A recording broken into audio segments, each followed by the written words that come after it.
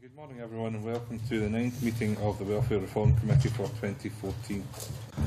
Could everyone please make sure that the mobile phones and the electronic devices are switched off.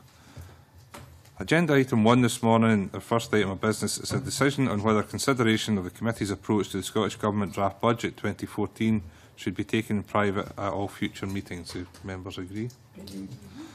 Okay, and that brings us then to the second item, which is an evidence session on the review of the Scottish Welfare Fund interim scheme. We took evidence on the Scottish Welfare Fund from a range of local authorities and the Minister for Housing and Welfare on the 18th of March. It's expected that these evidence sessions will form the committee's work on the Scottish Welfare Fund Bill, which we expect to be introduced next month. I'd like to welcome back Dr. Filip Sosenko, Research Associate, School of Built Environment at Heriot-Watt University, who gave evidence to the committee on the 4th of March on another study he conducted for the Scottish Government on food aid. I'd also like to welcome his colleague Mandy Littlewood, who is a visiting research fellow at the Institute for Housing, Urban and Real Estate Research at Heriot-Watt University. I understand that you want to make some introductory comments, so I'll just pass over to you and then we'll take questions and discussions after that. Good morning and thank you very much. Maybe I'll start with a brief overview of what we've done. In August last year, we were tasked by the Scottish Government with carrying out a qualitative study into how the interim arrangements for the Scottish Welfare Fund were working. The aim of the study was to inform the permanent arrangements and specifically to add depth to the administrative and statistical statistical evidence about the operation of the interim arrangements.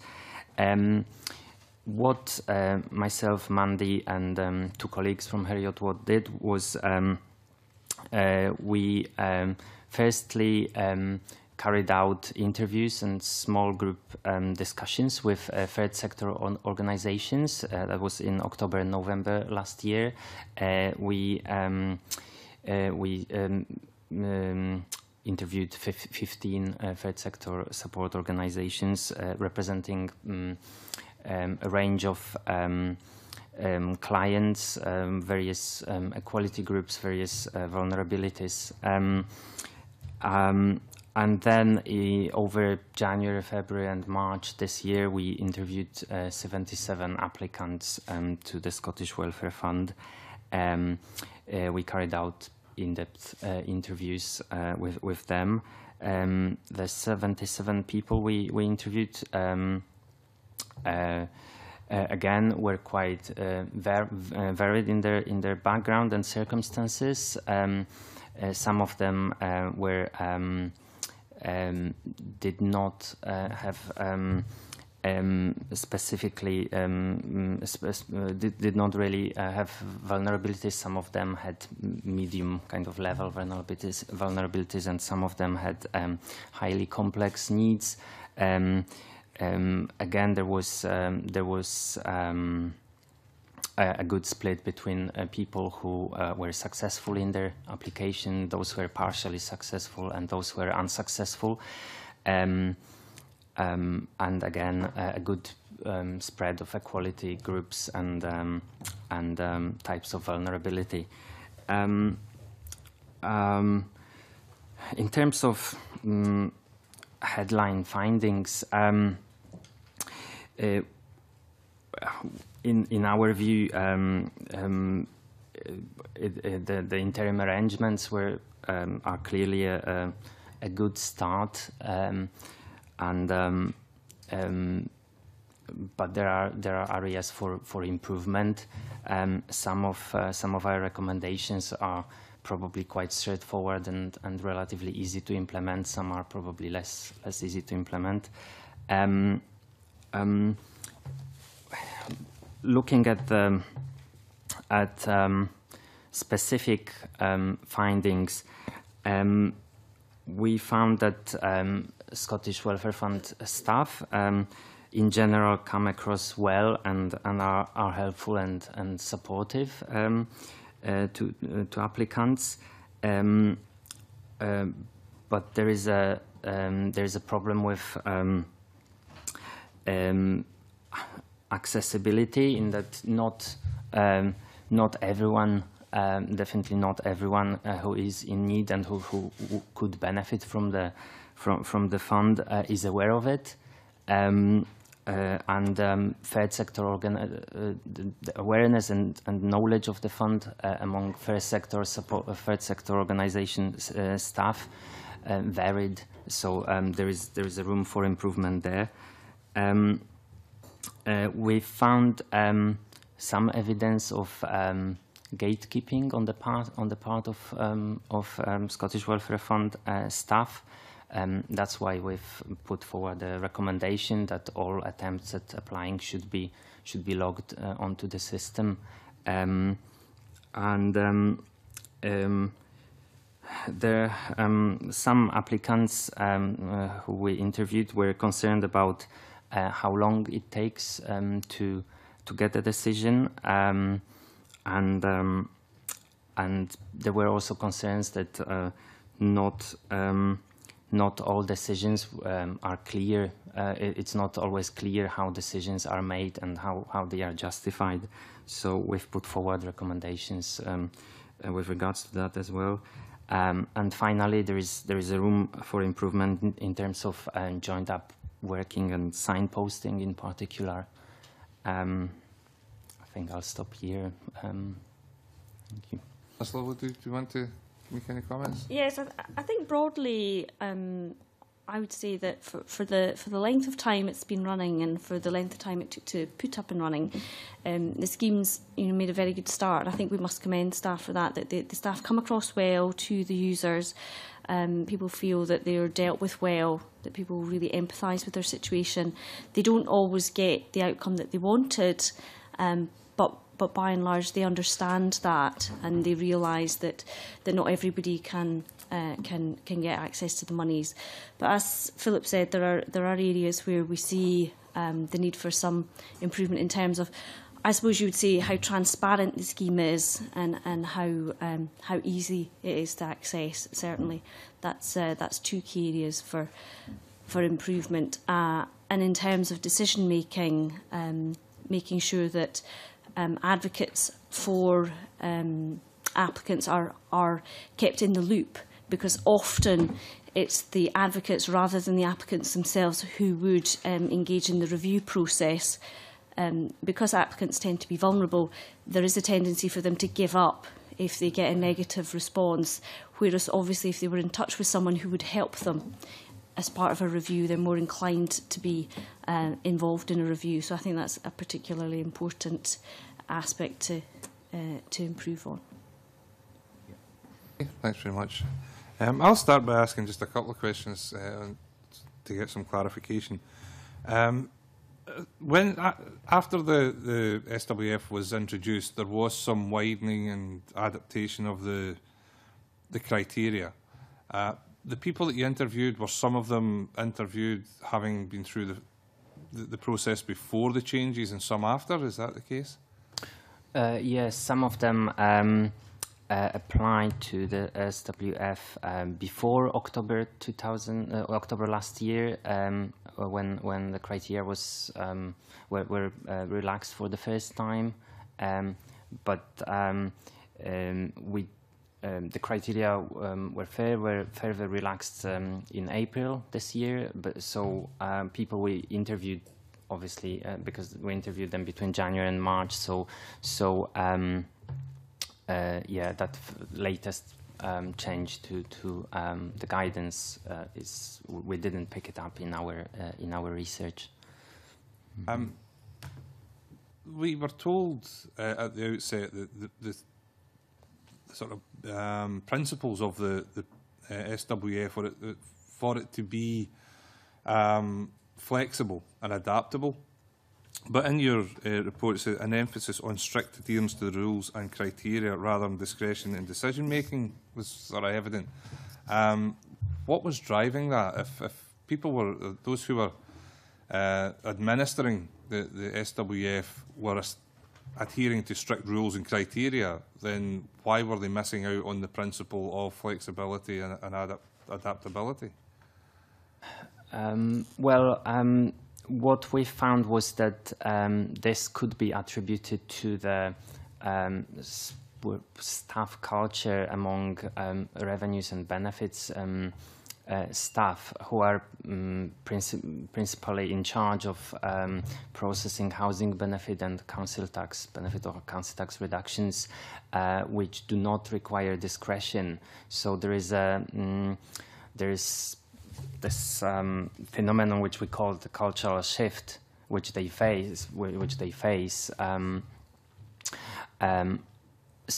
So yes, they, those are people who, perhaps in the morning are processing housing benefit applications where the criteria are very strict and there is no discretion.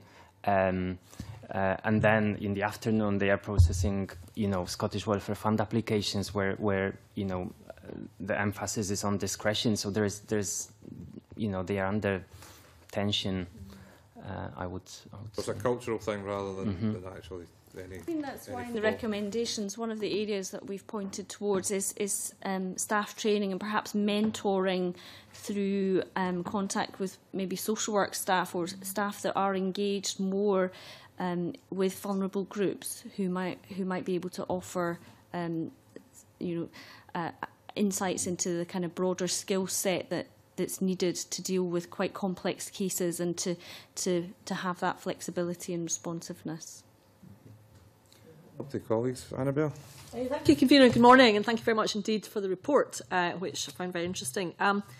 You mentioned, Dr. Sosenko, that in terms of your recommendations, some would appear to you to be easier to implement than others, and some you said may be more difficult to implement. Could you give us a few examples of the ones at that end of the spectrum that you think might be more difficult? Well, we've put forward a recommendation that all applicants should be sent a decision letter, and that advocates should be copied into the decision if the applicant has given the permission for SWF staff to do so. So I think that's fairly straightforward and should be easy to implement. But for example, the issue of staff culture, that's that requires more training. It's less straightforward. I think Yes. still doable, but I think the whole idea of discretion is quite difficult. By its nature, discretion starts to open up the possibility of variability. And that's why I think accountability and transparency are really important. And that's an area where, in terms of it not being at zero cost, having better monitoring of people who don't apply, that takes local authorities a step further than they're monitoring at the moment. And clearly, ongoing monitoring is always an area that is costly and needs staff resources. So if you are pointing towards monitoring gatekeeping, then that level of monitoring is harder, and it's quite a financial commitment to put structures in place to have very good monitoring to make sure that your processes are robust. And discretion is very hard to measure, because obviously monitoring outcomes are quite black and white, but obviously discretion is about nuanced sort of picking up on things and interviewing well. So asking people, well, tell me more about that, in order to get the full story. I think some of our respondents were quite aware that they hadn't put themselves across as well as they might do, and there were examples of people who had felt that they put themselves across a wee bit better when they had someone there to help them. And so in that respect, some of the recommendations around signposting and getting people in contact with people who can help them put across their story well is useful, but it's about the staff being good listeners and good questioners, and that's quite a nuanced sort of area of training, and not without cost, of course. Of course. I mean, I've always been a supporter of discretion in the benefit system at large, and I'm just sorry to see that it was removed many decades ago and never restored by any subsequent government at Westminster. I think it's an essential component of fairness, discretion, but I do take on board very much what you said about culture issues, training issues, and monitoring and accountability. Can I also ask, in terms of hardship payments and the DWP, I mean, what was kind of the experience of awareness, the ability to actually receive hardship payments? I mean, what was, in terms of the respondents that you spoke to, what was their experience of that? Yeah, we've had, I don't know, maybe 8 or 10 people we interviewed had an experience with applying for hardship fund. Some of them got it, most didn't, and I think most of them did not really like the experience of applying for hardship fund. They found it, the questioning, just not a very nice experience. Inevitably, some of our respondents do draw comparisons because, they experience different things in their life. And so there were quite positive comparisons between the Scottish Welfare Fund staff and some of the staff they had come in contact with in the DWP, because inevitably, they compare how they're treated by some people.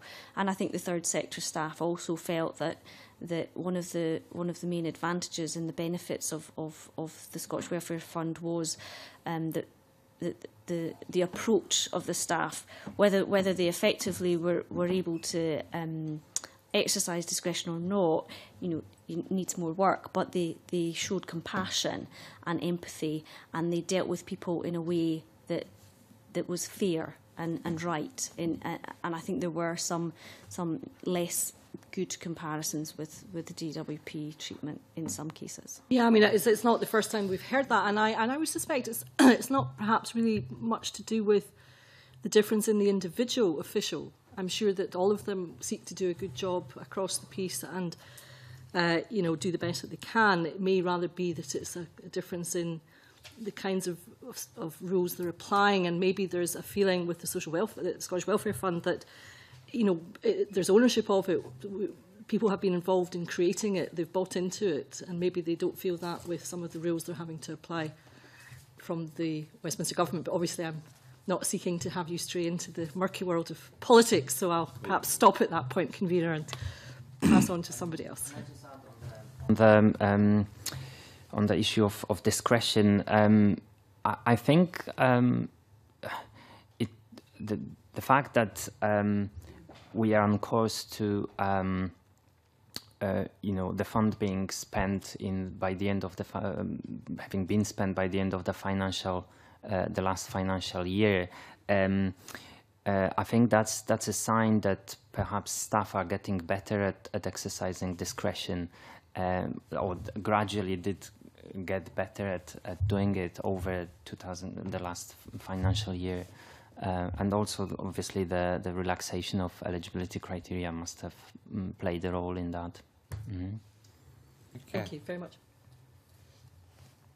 So, thanks, Convener. I was wondering, just to begin with, have you made any kind of assessment of the success of the fund itself in alleviating hardship? Clearly, this is a replacement for another system, so in some ways we're looking at whether the process works as a replacement, but in terms of its overall objective of alleviating hardship, is it successful?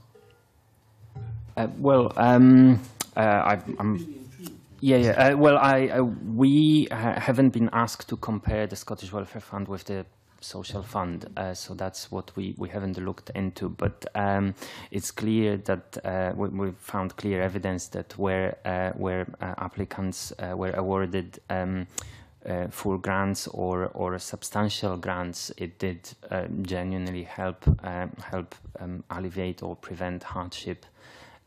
So it's clearly a useful scheme, and a scheme that helps, some of the most vulnerable people in society. Likewise, we've found evidence that where applications were rejected or partial, like small awards were given, that either, possibly those were missed opportunities at preventing or alleviating hardship. It's the fact that you're not comparing with the previous scheme. Perhaps maybe you can't answer my next question, because it strikes me that there's a number of issues around how long it's taking to process. I mean, this is emergency help in crisis situations, but there seems to be a number of situations where it's taking a little bit longer than perhaps you would wish. And just some of the figures we got as a committee before, it suggested, it wasn't obvious, but it suggested to me that it's actually slightly slower than the previous system. Now that, frankly, could be because nobody knows about this new system. The old one was very straightforward, everyone knew about it, and it's just a teething problem, as it were. Target processing times were shorter under the social fund, so that's why probably there is than under the Scottish Welfare Fund. So that's probably why there is a difference in statistics, waiting times. Where are the targeted processing time before and now? By the end of the working day under the social fund. And under the welfare 2 fund? working days. 2 days, right. And that probably does explain. But in our, Franca is, has got statistical and administrative data regarding waiting times. Our study was a qualitative study, and our sample was not a random, representative sample. So it's probably better to ask Scottish Government research colleagues about average waiting times. But in our sample, the majority of people got their decisions within the target processing time. However, if it's a crisis situation and you get your decision after 2 working days, that may not really be fast enough. Mm-hmm. There were examples of people who had, where situations where the stops really had been pulled out. You did come across people who did get money within a couple of hours because they really, really needed something. But then, likewise, you did get people who had waited the 2 days but had no electricity or food. So, and then maybe had gone to a food bank in the interim period. So, there's clearly waiting 2 days has an impact when you have nothing at all, and there's no getting away from Is that. it, you don't know the reason why it's got a 2-day targeted processing time as opposed to the previous? No. Okay. The other issue that seemed to emerge is that there's still a lack of choice. The applicants themselves seem to be grateful and pleased when they are given an award. But there's a number of comments about the lack of choice, particularly about the lack of cash and the effect this has. Is that something that you studied in depth, or it was just something that emerged from your questioning? Well, it was more clearly third sector support organizations were more concerned about the lack of choice than applicants who we interviewed themselves. In general, as long as the method of payment suited the applicant, they were not too bothered whether it was cash or vouchers for Asda, or if they were going to do their shopping at Asda anyway, it doesn't matter whether you have cash or vouchers. So as long as the method of payment was convenient to applicants, they weren't. I mean, a few were concerned about the lack of choice, but most weren't. Whereas support organizations were more concerned about people not having choice, and it possibly being, demeaning. I think there were examples on the other side of the coin where people found it easier that if they had a carpet fitted and they were quite a vulnerable person for whom actually organising a carpet would be quite a challenge, then actually having someone who would come and just lay a carpet for them or deliver a bed just removed so much of the stress of having to go and find one, for someone who's quite vulnerable and not really good at shopping or looking for things or measuring things or whatever. So I think there were actually some benefits from having that responsibility taken out of your hands. But I can understand on behalf of the third sector's organisations who are often looking for people to have personal responsibility and personal choice, then they were quite sensitive to that not being there. Yeah, I mean, obviously, in an ideal world, people would be given choice of the method of payment, but it clearly has cost implications for local authorities. So that's why we didn't put forward a specific recommendation there regarding, No, I think there's an issue in general. The scheme is coming to replace an existing scheme, and clearly the first priority has to be to make it work and make it work effectively. But there's a second issue, which is this is an opportunity to reform the approach we take to welfare. And it's whether or not, for example, is trying to improve resilience, something that we should build into this scheme, or actually, this scheme is for dealing with people in emergencies and crisis, and frankly, resilience is not to be ignored, but certainly a secondary factor. So it's whether or not we can actually use your data and your research that you've done here to draw larger, to illuminate the larger picture about whether or not this scheme should be reformed itself. It clearly seems to be working as a replacement for the social fund, but there are other obvious areas where we should think about the whole way we're approaching this subject in terms of its success in helping people in their time of difficulty, and also giving them the support that would actually benefit them both in the short and the long term. I suppose there it is where signposting becomes very important, and it's about not seeing the end. Having the carpet or the bed or the money is not the end of the process, but the start of another one, and that's about making sure that it's not an end point, but a start and a link to local provision, whether it's a social inclusion project or an employability project, but it kind of goes full circle, and possibly it's early days for that to be happening, but certainly we identified areas where signposting could be better. Well, the scheme itself is not designed to deal with causes of long-term poverty and hardship, so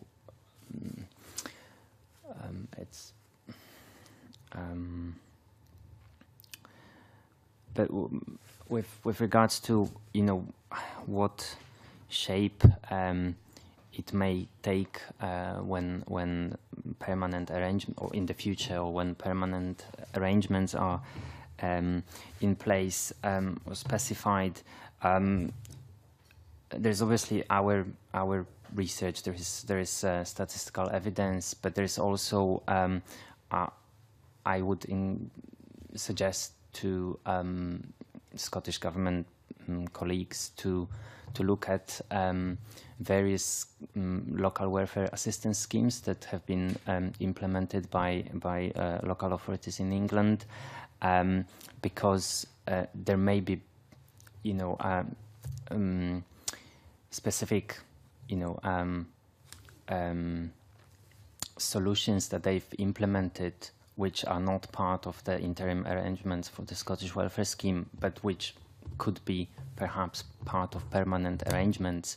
I've had a look at, just recently, I've had a look at what Leeds City Council, Manchester City Council and Liverpool City Council have done, how they've, what their local welfare assistance schemes look like, and there are some, they've definitely, developed some solutions which are not part of the Scottish Welfare Fund at the moment, which may be,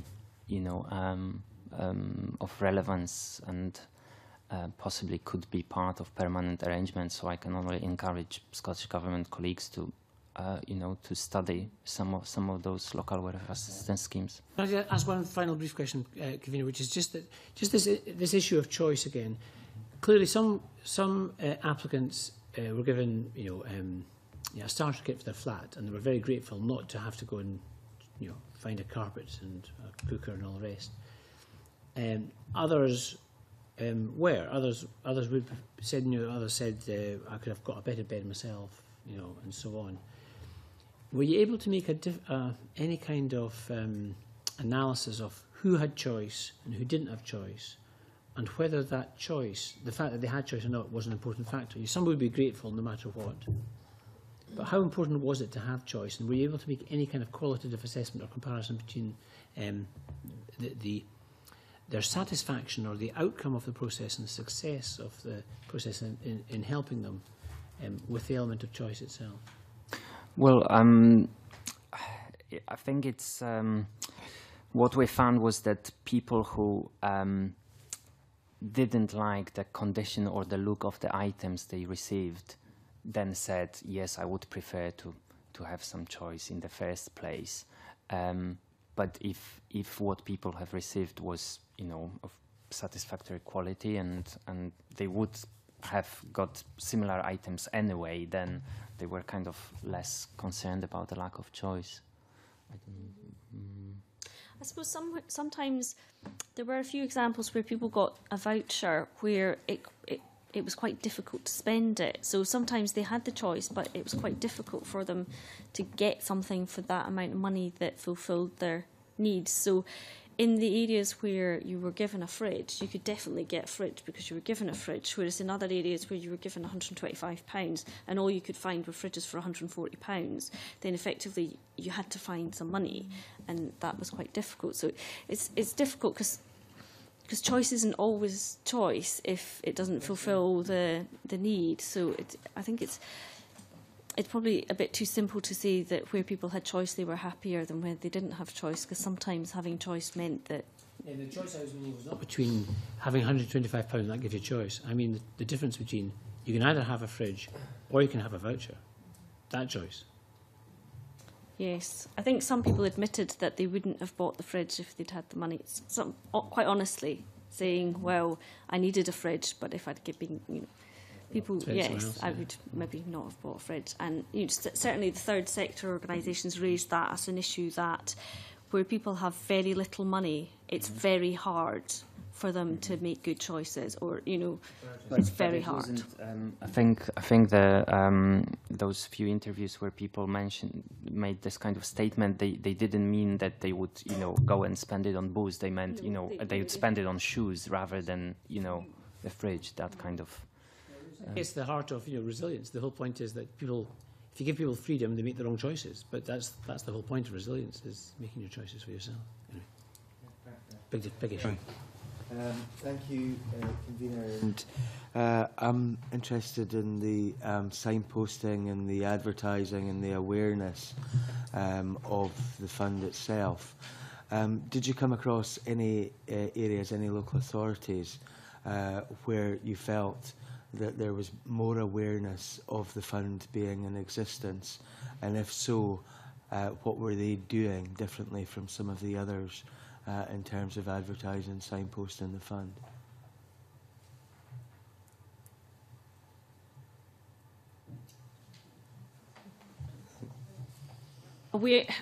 The knowledge and awareness of advertising was very low across the board.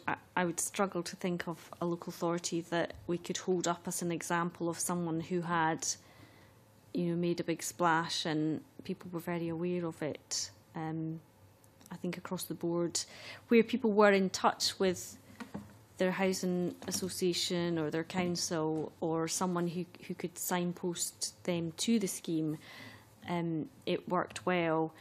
Our concern is that there are people who are not in touch with a lot of services and so are possibly falling through the net, and that just generally awareness. Certainly when we did the research, it could be better now. Awareness was quite low. Also, it needs to be remembered that when the scheme was implemented, there was so much going on in terms of welfare reform that perhaps some of advertising efforts from local authorities were not productive because third sector organisations were more preoccupied with other welfare reform changes. That's inevitably one of the difficulties in terms of this massive change happening all at one time. It's very difficult for folk to get their heads round some of the very basic things, and obviously, like everything else, you're focused on the one that affects you most rather than what you may see at that point in time as being minutiae. You talked about those folks who already had contact with social workers or other third sector organisations too, being the ones who were most likely to be signposted to the fund. Did you find in any parts of the country that social workers or food bank staff or other organisations were better at that signposting than others? Were you asking folks where they heard about the fund and what help they had in trying to get to access the fund? I did a fair amount of interviewing in Glasgow, and Glasgow is obviously a very different environment than other places. So it has historically a very wide network of organisations. It has a really very large housing association sector, very strong community-based work, wider role, very important across the board there. So I'd say in Glasgow, if there's lesson learning from within Scotland, I think Glasgow has a lot of very interesting things going on, and lots of people very connected to services because of going back to sort of old partnerships across Glasgow. So there was a lot of service provision there. So people would probably know to go to the Govan Law Centre or Money Matters or various places in Glasgow that are just well renowned for helping you. So they're very networked. I suppose I would have some concerns whether the coverage in some rural areas where there just isn't the same level of provision might be quite patchy in comparison to the cities. And I think Dundee's probably quite similar in terms of that. Mm-hmm. Well, we've also found some evidence that some support organisations who were unsuccessful with supporting applicants to the Scottish Welfare Fund, in that those applicants did not get were rejected, their applications were rejected, then they were kind of discouraged from further,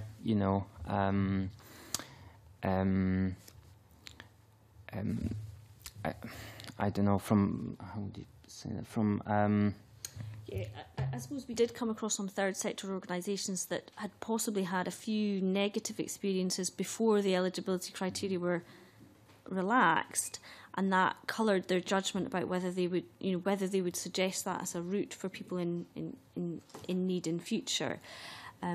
So I suppose for some of the less specialist organisations, they may be needing even more sort of information or outreach to get them back into the process. I think the likes of Money Matters and the Govan Law Centre and very, very strongly welfare-orientated organisations will always use the fund heavily and encourage people towards it heavily. Some more minority third sector organisations, if they have a bad experience and they don't see it as something that helps their service users, they may need to be brought back into the process more. I found in my own neck of the woods in Aberdeen, Seafine, for example, who are a fair share organisation and also have a food bank. They've been referring folk, obviously, to the fund, but beyond that, they have the ability, I would say, to help folk in other ways to try and move forward. Do you think the staff who are dealing with the Scottish Welfare Fund are signposting folks onto other things as well as they should be to try and get them out of the crisis situation? Or is that not happening yet? I think it's still quite variable. There were examples of people being signposted if they didn't get Scottish Welfare Fund, so they would be signposted towards food banks. Very much kind of crisis response, trying to deliver something. I came across less and was less aware of more positive signposting that, you know, we have helped you, and also as well as helping you in your current situation, we're going to point you to this other furniture project or this employability project or, you know, something else. I think that part of it, in terms of being holistic, I don't think that's happening across the board. Future preventative scenarios aren't in place yet. Yeah, we found it patchy, and that's why we put forward a recommendation that decision letters should signpost people to, you know, support organisations in the area. I think that would definitely improve, you know, make it more joined up and holistic, and ultimately, you know, this ambition of this, you know, the main reason for local, one of the main reasons for localizing social fund was that local authorities would be better at integrating support. So signposting is clearly, you know, at the heart of achieving that. That ambition. So that's why that recommendation, we put that as recommendation. I think it was Miss Littlewood that said that this is possibly because it is in its early stages. In the work that you've done, and obviously you've done some previous work too, do you think that there is a learning process going on and that folk are actually adapting to try and make things much better than they were, or is it all too much for folk? Well, clearly, you know, there are time constraints. If you are a decision maker and you've got another person on the line, you know, you are under pressure to answer that other call rather than spend, you know, 5 or 10 minutes signposting. So that needs to be taken into consideration. But also there may be, it's just, you know, it may be that revenues and benefits staff have, you know, are less familiar with the local landscape, you know, support landscape than social work department staff. So that's probably where, you know, more joined up work between the two departments would be beneficial. Which would be in the interest of so in terms of future prevention. Are there any local authorities that you came across who have started that situation of integration and not just relying on revenues and benefit staff, but bringing others in, welfare rights and others in to help in the process? Well, we haven't interviewed, you know, local authorities. That we just spoke to applicants and third sector organizations. And third sector organizations, because they were mostly cut off the decision-making process. They, you know, they had. No, I don't think we've. It's difficult to say what has been led from the local authority, because obviously we didn't speak to local authority representatives specifically. I think in Glasgow there are examples of partnerships that I think the local authority is kind of working with the Wheatley Group and other RSLs, registered social landlords in Glasgow, because they already have quite a strong partnership approach there. So I think certainly there will be local authorities who have existing partnership approaches and will probably be more able to involve other people and to tap into other resources. And so there's probably a bit of learning there to be had. I suspect some other, again, rural authorities would be less networked, because particularly where you get the local authority who's also the main housing provider of social housing, it doesn't have necessarily a big network of housing associations or other providers to tap into, then that's more of a challenge. There will be good examples out there of partnership working, but it wasn't the remit of our study to find them. So, but they certainly exist, because we know from other work that they're there. Thank you very much. Thank you, convener. Linda. Oh, sorry, convener. I think most things that I was going to raise have been covered, but I'd like to pick up on a couple of them. I think what's coming through very, very strongly is that the training requirement. That's not to say people haven't been doing a very good job in what is a new scheme, but we may now, convener, be at the natural break point, of this review, where you say, well, let's relook at the training. And I like the idea more of the sort of holistic approach and joint training that allows that signposting that we're talking about. So I think that's really important and to be emphasised. The other thing that worried me a bit, and Ken raised it, was one of your recommendations about encouraging ways of speeding up the decision process, particularly for crisis grants. And when you look at the definition of a crisis grant, an emergency or disaster, and then you think that perhaps they're not operating as quickly as they should. Again, I wonder whether that's about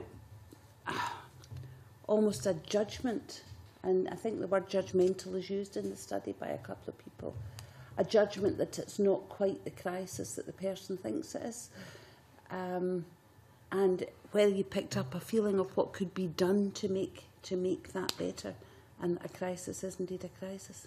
Would you change the 2-day criteria, for example? Because sometimes organisations work towards a target, rather than dealing with something very quickly. Well, clearly, crisis grant applicants we've spoken to, they would welcome a shorter target processing time.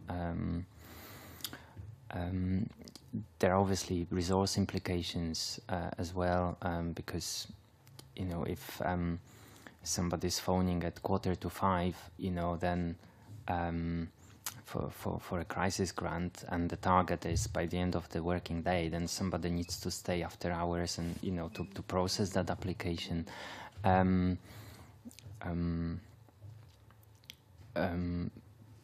But also there is an issue of whether it could be possible to process crisis grant applications out of working hours and during weekends, because if it is a crisis, then it may happen 5:15. That sort of led me on to my next bit, and this is entirely anecdotal. I don't, that I've picked up, is that if you have a crisis on a Friday afternoon, you can't see anybody till a Monday. I mean, have you come across any administrators of the crisis grant and welfare fund generally that do have a helpline, for example, over a weekend? No. It's very. I suppose it's the downside of having a scheme that's administered by revenues and benefits. It's a 9-to-5 service, and unless local authorities want to use their out-of-hours social work service, perhaps to, as an alternative to cover the hours, which obviously has its own coordination difficulties, because then you're involving two departments instead of one. But certainly, I didn't come across the third sector talking about a weekend service. Well, in my interviews with third sector, this issue has come up, but it also came up in a few applicant interviews, and people were clearly upset that they couldn't access emergency help during over the weekend. And again, about monitoring. I mean, again, anecdotally, I have heard cases where emergency social work has helped out, and and then person is referred on. So the emergency has been dealt with, and then they're referred to the welfare fund.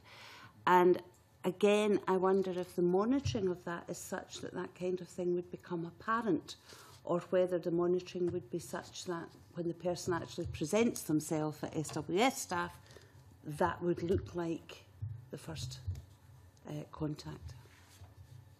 So when you talk about, I think it was, every attempt at applying should be logged onto the system, how would you deal, do you think it should be dealt with? For example, if social work department have dealt with it and then referred on to SWF? Difficult one, because the social work department might have been using their own Section 12 or other arrangements themselves in order to, because they have their own crisis funds, so they might well have filled the stopgap with their crisis funds or their crisis arrangements, and then separately the person approached SWF, because it's there are quite sort of more complex cases back there. to the almost the lack of a holistic approach to things. Well,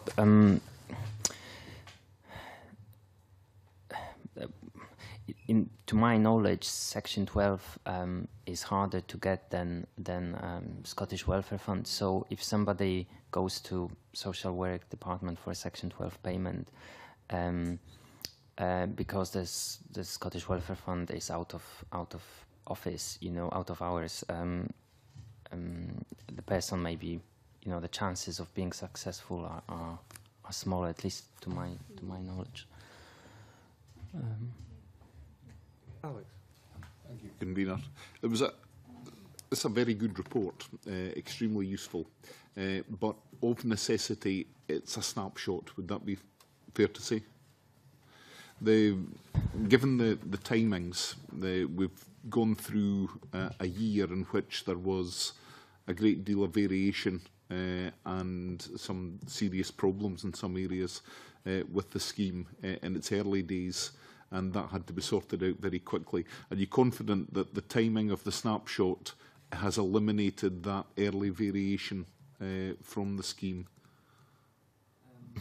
Well, most of the people we interviewed applied for the scheme in the autumn and winter last year, so that was a good half a year after it started operating. Some of them applied in July and August last year, so that was closer to the beginning of the scheme. But most applied when the scheme was bedded in. The timing, because the guidance was changed in October last year. Some of people we interviewed applied before the guidance changed. Some of them applied after the guidance changed, and it's so in this respect, it wasn't perfect, and obviously we didn't pick up the experiences of people after the latest change to the guidance in April this year. But it was,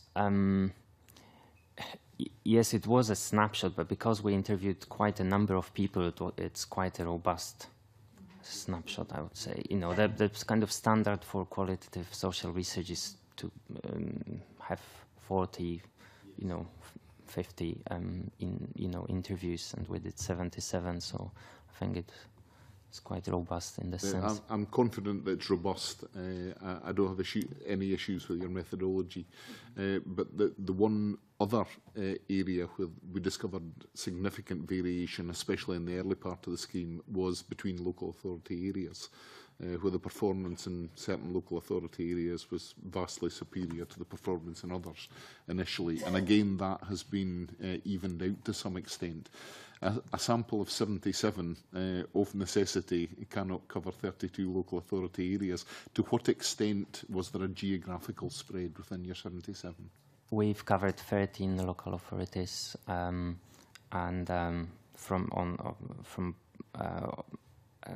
covering every point of the urban-rural scale, so from large urban to remote rural.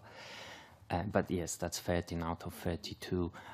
So obviously, we found some evidence of variation in quality of delivery between local authorities, but because we've only covered 13 local authorities, and it wasn't, like a large-scale survey, we can't really make firm statements here.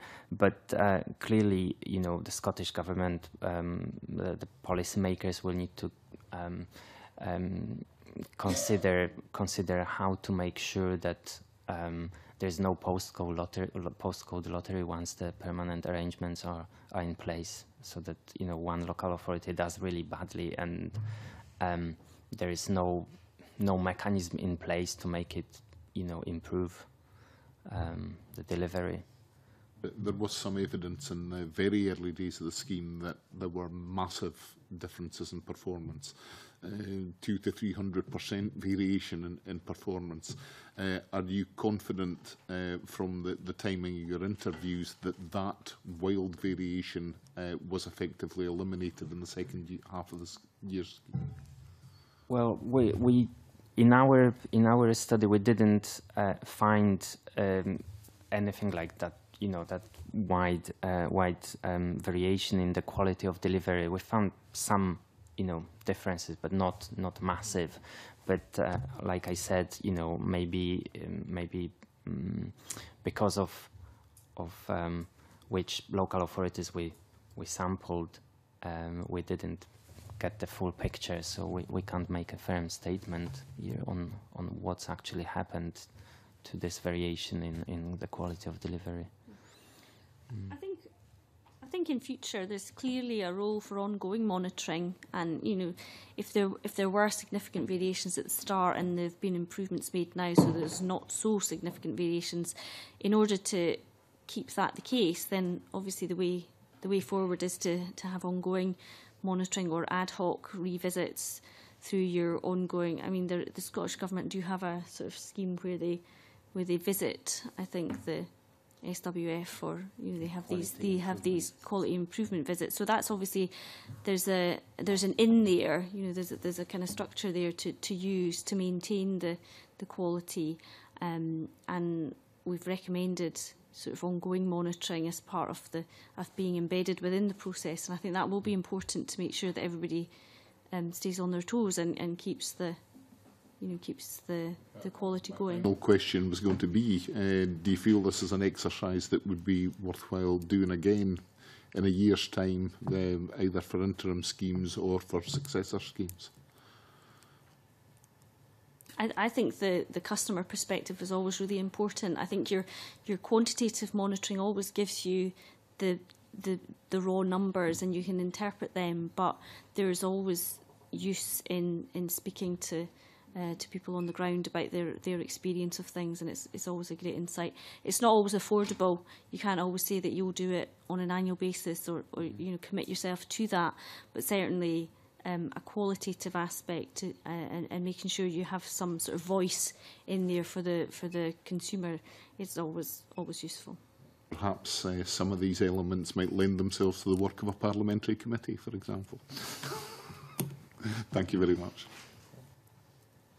Well, it looks as if I've exhausted our questions, so can I thank you very much for coming and helping us with our understanding of your report. Can I ask one final question? Are you continuing with any work in respect to this, or have you completed this? And is there anything else that we might benefit from your knowledge? Well, I'm now leading on a major element of a JRF funded study on destitution in the UK, and definitely this is, relevant. And then we may see you before us again if you would take up an invitation to come and. Thank you. And I've applied for